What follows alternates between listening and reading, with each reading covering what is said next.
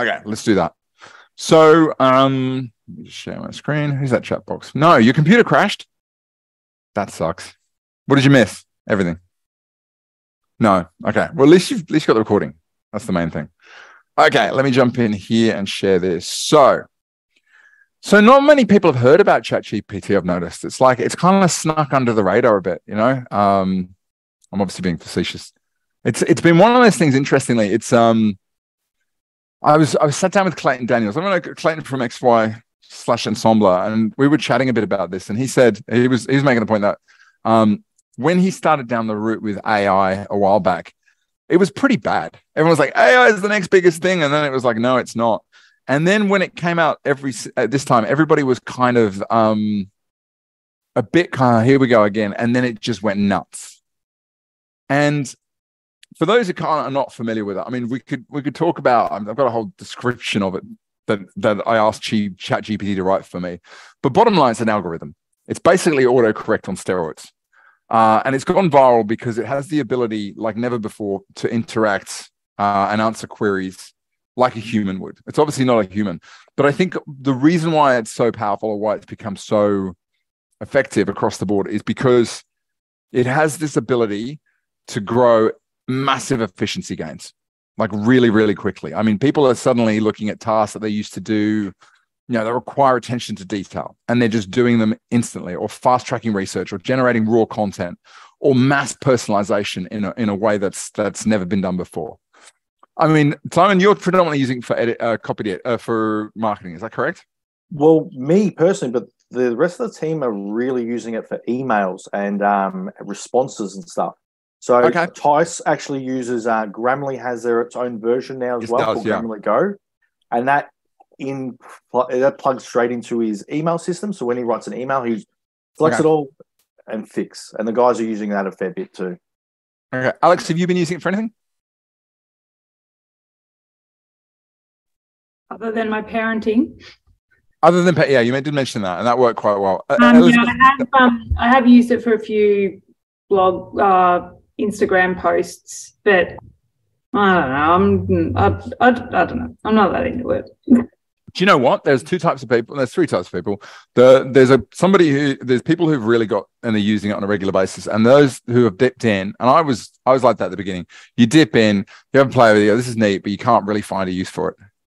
And then there's a period of time which will go through, and you'll come back to it. And I think what we're going to run through today will probably give you that. Oh, this is what you use it for. Yeah, I'm in this stage where it's like, I've seen people designing gardens, and there's like fake human, like, making whatever people. And I'm just like, I don't want to go down this sort of world, but I know I'm going to have to actually accept that this is what's happening. Gotcha. So, yeah, like I need to use it. Elizabeth, have you dipped your toes in the Chat GPT ocean? No, I haven't, but I'd like to, and I just need to know which buttons to press to get started. Because I can just see that a lot of what I'm concerned about is that emails that we send out to people have got the right tone, and rather than, can you just do these dot points and sign here? Okay, beautiful. Yeah. Have everybody here met each other just quickly? Okay, Simon meet Elizabeth, Elizabeth meet Alex. Simon, do you want to give us the 15-second Simon B? I am not a financial advisor. I am an operations manager. So I deal with the guys, marketing, general. Yeah. I think you had a good word for it a little while ago, Stu, but the engine room, I think is what you called it. So I do everything the guys don't really want to do. They can focus on their work, and I'll handle most of the other stuff. He does marketing, the operations, the managing outsourced staff, processes, the lot. IT, yeah. Elizabeth? Simon, I've got a job for you. Big time. I used to be a graphic designer as well. Even better. This is what Elizabeth does, by the way. She surrounds herself with people and gets them to do things, and she's great at it. But anyway, keep going. Okay. Simon, I'd like what you were talking about in terms of SEO with Stu a few weeks ago, which sounds good. And I've sort of dabbled in that a bit. So we're a small advice practice specialising in ethical and sustainable investing. And I'm a tech dinosaur, but moving along slowly thanks to Stu. and trying to get things more efficient. Yeah. We're all tech dinosaurs. It's moving so far. We're all left behind in the trade. It's so hard to keep up. Yes, it is hard to keep up. But I'm a much bigger tech dinosaur than you. Much bigger. I think, as always, I think you're being very, very modest. I think you just love it. You dive into it. Next thing you know, yeah. Alex? What am I? I am a financial advisor. Am I? I've never understood people who use the inverted commas. Are they being ironic, or are they suggesting that I'm not? Like, I am a good person. Is that what I come to work and my kids think I don't do anything. I don't actually have to be here. I just come because I'm bored during the day. And hang out with my dad, basically. No, that my dad, Andrew, has been advising for, I don't know, 30 years, my whole life almost. And yeah, I felt absolutely obliged to follow in his footsteps, and here I am. Well, I think you guys win the competition for the most modest group of people as I've ever appeared on a webinar together. It's like, I think I'm a fan. I kind of do. And, yeah, brilliant. I love it. With that in mind, let me jump in. Let's jump straight into, because this is about the practical side of things. So clearest example I can use is what we use it for. This chatbot that we just added to the site has been programmed with every single transcript of every single module out there that we've created. So very, very quickly, you can ask it a question. So, for example, what are some ways I can digitally market as an advisor? And what it will go is it'll go out there and trawl every single piece of content that we fed it, and it will tell you at a high level sort of stuff that's in the content. What is a good technology tool? Tech tool for managing practice email. And again, it'll go through Missive. It'll give you the answers you need to know to stuff that's deep within the transcript without you having to look at the transcript. So from my perspective, this is kind of one of the things that it's very, very good at. If you want to use it for anything, it's very, very good at being told that you need certain things and then crunching through large amounts of data or do things in a really quick way in order to deliver you what you need so you can move on very, very quickly. Does that make sense? So this is one practical way you can do it. So there's nothing to stop you grabbing every piece of content that you've got about ethical investing, Elizabeth, or getting it to trawl your website. There's another one on our website down here, which is, again, we just told it, hey, we want you to sit on the website. We actually tell it, we want you to pretend to be this thing and go, what programs do you offer? And bingo, it'll go away, draw from everything on the website, and there we go. And it'll tell you what you need to know. Does that make sense? So again, that's one of the ways that we use it. I'll give you some other ways that you can do it. Copy editing is another way. And I'll run through some ways to access it, because I think you mentioned that. The obvious way to access it is via the Chat GPT interface. And if you just type in Chat GPT, it'll give you the link. You sign up for a free account, and you can jump in. If you want to pay $20 a month, you get access to the GPT Plus, which has a whole bunch of benefits that it doesn't as a normal, that you don't get normally. It also retains a record of everything you've done before. So you can see there's a whole bunch of stuff there, including AI tools, networking systems. What was this one? Oh, that was, we were trying to brainstorm idea names. Yeah, that's right. I won't go for that. I put a Wings of Fire quiz together for Hermione because she's crazy about Wings of Fire. I asked it to write chapters that I could write to crunch through chapters.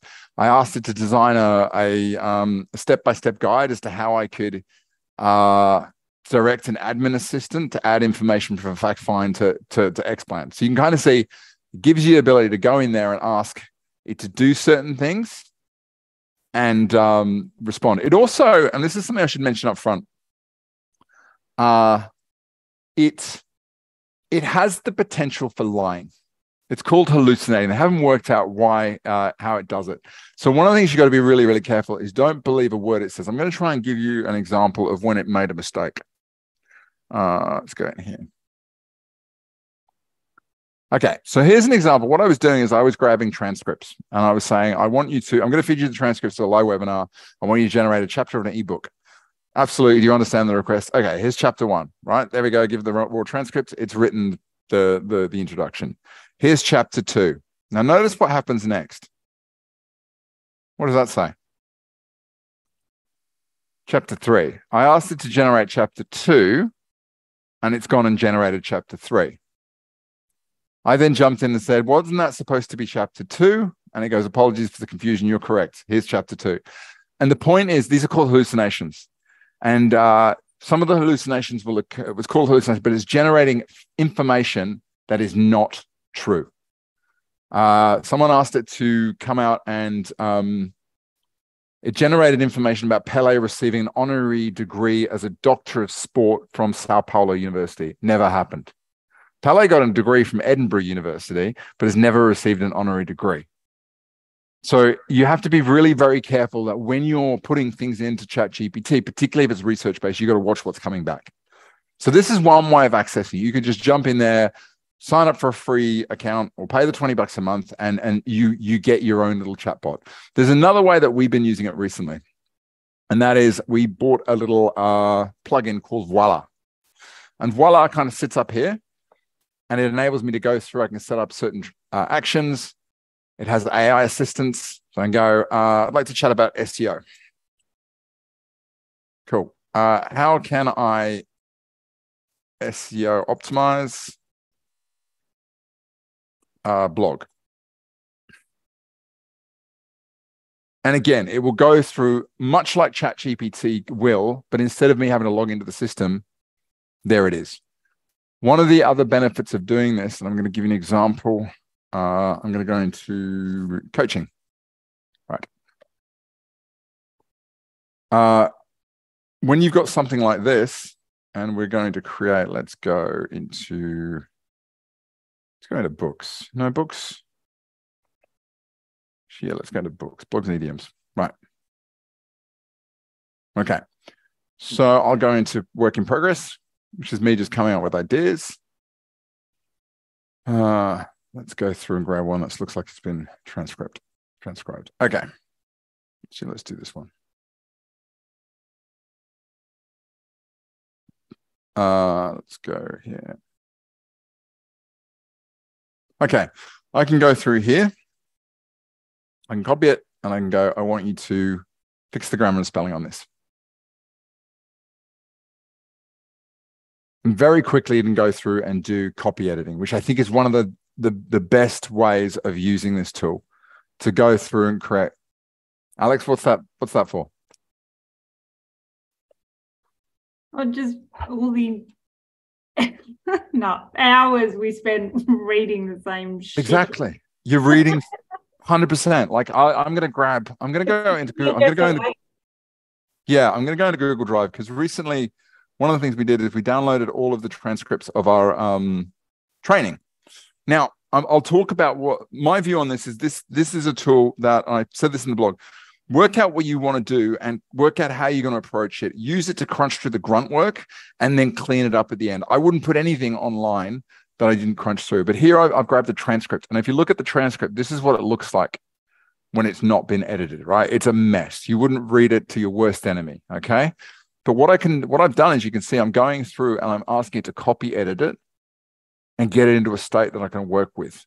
So for example, let me grab a bit here. So I'd go through and go, okay, this is a story about Dave Goggins. I don't know this gentleman. I don't know if you know this gentleman, Dave Goggins, blah, blah, blah. We'll go through. There's a whole piece in here. I'm going to clean up the text. So it's actually about something. Yours might be grabbing a transcript.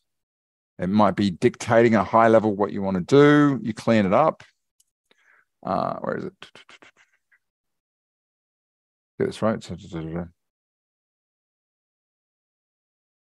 Okay, so let's just go with this. I can just jump in and go, first thing I need you to do is I want you to copy edit it. There it goes. All it's doing, it's removing all the rubbish. Cool, and then I'm going to copy it, paste it over the top. I'm then going to go, you know what? Let's go and improve the writing.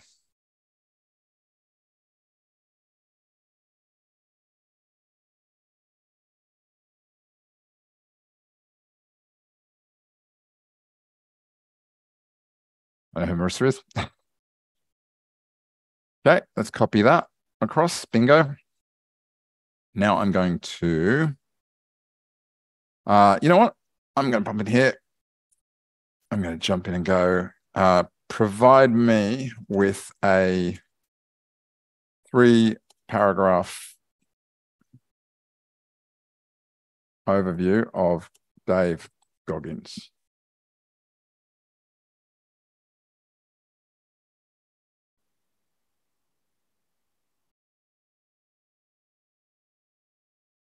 Beautiful. So I copy that across. I can then even turn around and go, you know, let's make it shorter.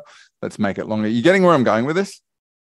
So I can create a thing very quickly. What else can I do? Let's get rid of that. I can go through and make it shorter, make it longer, simplify the language, summarize it, change the tone. Let's make it more confident. Actually, let's take that out of there. Let's highlight that and make that sound. Actually, let's make this sound like Kermit the Frog. Rewrite this. Rewrite this. So it sounds like, actually, let's go Tim Robbins. Tim Robbins, Tony Robbins. Tim Robbins would be a different thing. Actually, let's just rewrite this in a more professional tone. Okay, so you can very quickly change the tone of it very quickly. Does that make sense? I'm going to go, do me better. Rewrite this. Rewrite this. Actually, you know what? I just do audio. Can I use audio? Yeah. Rewrite this as an email to a client written in a personal one-to-one tone.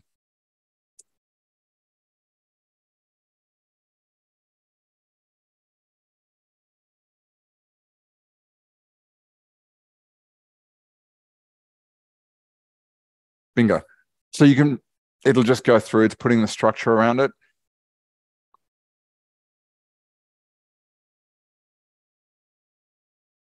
You're getting where I'm going with it.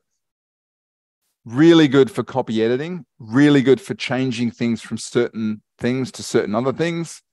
And just generally taking a piece of content, flipping it around, doing the donkey work, and getting the 80% of work that you do to go through, you know, grab the research that supports you, obviously check the research, and just get you to the point where you can focus down on writing the stuff, or the really important stuff of checking the research and writing it in a style that suits you. You with me? It's really good at doing high-level research. So, for example, let's go through. What's a topic? Identify. Oh, here we go. Let's go. Identify for me 10 great articles written on how advisors are using Chat GPT in their practices.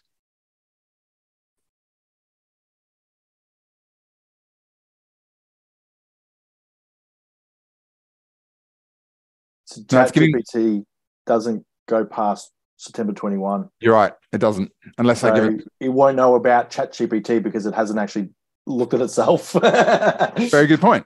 So let's go. Yeah. Recommend 4 articles about the best financial planning software in Australia in 2021. Let's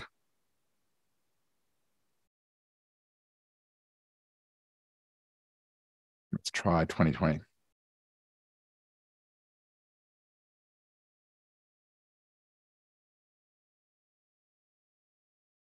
Okay, that didn't work. I'll give you an example where it did work. where is the research papers? I was able to turn around and go, okay, I need links to 10 research papers that have been written by financial services organizations that talk about the best way to generate active referrals for advice businesses. And it went through and identified a whole bunch of tools. I went and then looked into them. A lot of them didn't exist anymore, but I was able to do this research really, really quickly. That makes sense. I'll give you another example where we used it for another research piece. That's a transition thing. Caring for juniper bonsai. Score headers, no. In FIFA 22, that was a different thing. Japanese 4-course meal. I can't find it. That wrote a song for me. Yeah, I can't find it, the particular thing, but I was able to. Digital marketing, is that it? No. No, I'm not going to work through it. But it enabled me to go, I need you to find some research. Actually, let me do this. What are some important books to read on the topic of process design for small business? Let's go with that one. Provide details of the author, when it was published, and a 2-sentence summary of the content. Recommend at least 10.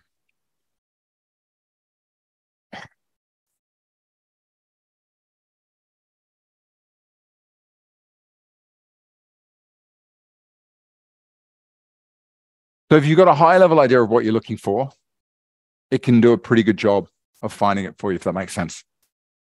I'll give you another one. I'll go in here. Give me a quick, it's very good for summarizing things. Summary of the latest QAR announcements. Quality of advice. May not work, but we'll see how we go. Announcements in Australia.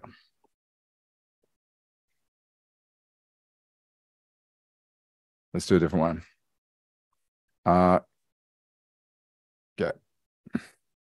Give me a summary of RG146.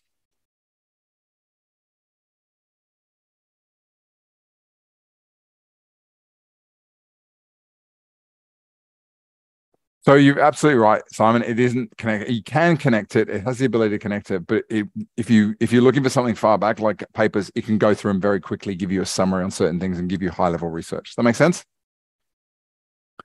It's really good. Do you want me to keep going? Is this useful? Yeah.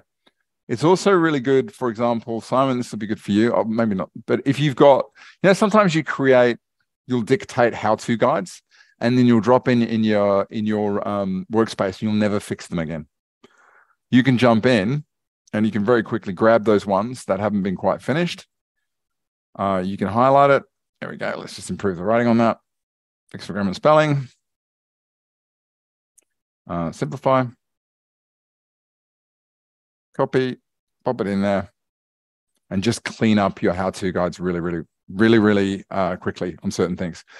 It's good for summarizing meetings. If you have particularly if you've got a file note, you could drop your file note template into a Chat GPT and get it to just clean it up really quickly, and then provide a summary. So for example, one of the things it can do, I'll just jump in, we do summaries of all our meetings using Laxis, which is like an Otter style tool. I'll just jump in here.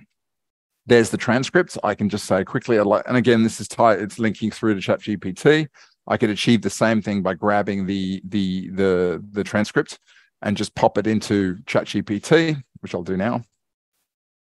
Export transcripts. Actually, no, I'll do this. Export transcripts to open it. Just a second. Won't let me open. That's great.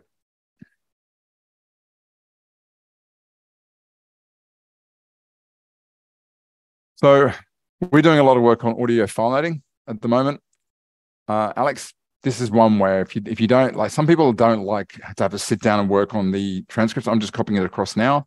I would jump into, I'll go straight into Chat GPT, pop it in there and just go, please copy edit.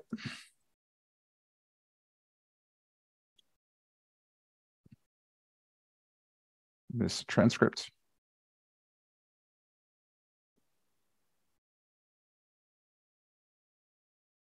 Bango. I've got something that actually I can work with that is done in a fraction of the time it would otherwise take me to get for someone else to do it. Make sense, Simon? I'll run through a couple of other things. Writing emails we've spoken about. It's very good for SEO optimization. I'll see if I can optimize. Let's go through. You can sit down and literally, actually, we'll just go through. I'll grab a blog. I'll just use this because it's handy. You could jump into a blog. Actually, here we go, blogs. And I've already done this one, but I'll jump in and go, okay, let's blog this one, highlight it and go, let's go through and whoops, stop. Let's just, okay, there we go, okay. SEO optimize this for pricing for financial advisors. And again, if you're doing SEO optimization, you'd normally have a few different keywords, 5 or 6, but you give it the keywords and it's going to go through and it's going to integrate those keywords into the actual text. You can kind of see it's dropping it in there. Similarly, create the meta tags, the meta information.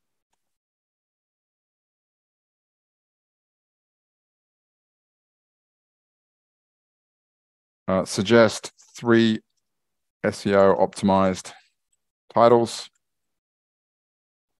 to test. Again, crunches through some of the SEO stuff as long as you've got your SEO work done really, really quickly. Another one I really like from Chat GPT is explain really clearly to me how ethical investing is different.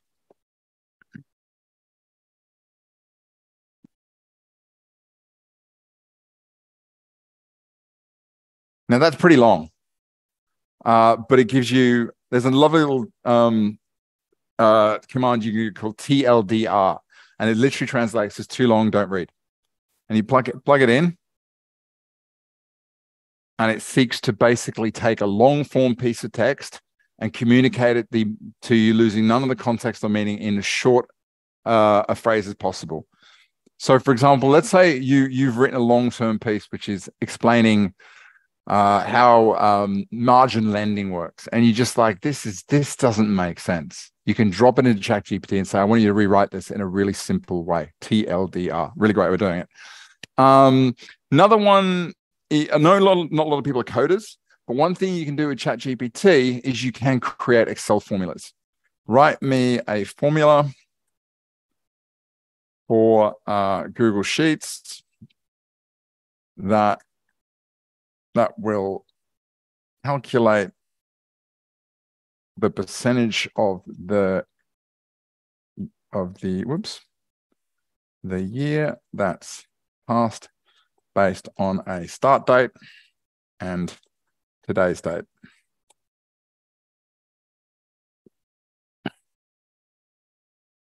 Bingo.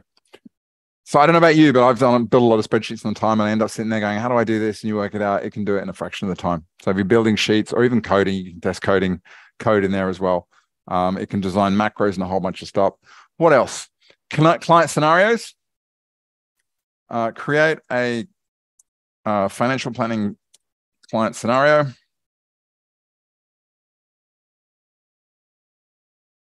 We can use for training based on a young, accumulator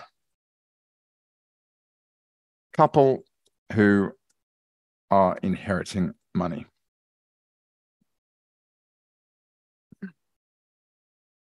Bingo. So you can work on that with training or put it out there and a whole bunch of other stuff. Make sense? It also can do regulatory stuff, but yeah, that's probably, I mean, there's a whole bunch of other stuff, but if I look at sort of what you can use it for, I'll just run through it. And this is just so far: copy editing, crunching through research really, really quickly, building some how-to guides, pulling out those informations. If you've got a step that's all about how to do, how to upload information into Xplan, why would you write it when you can tell it to do it?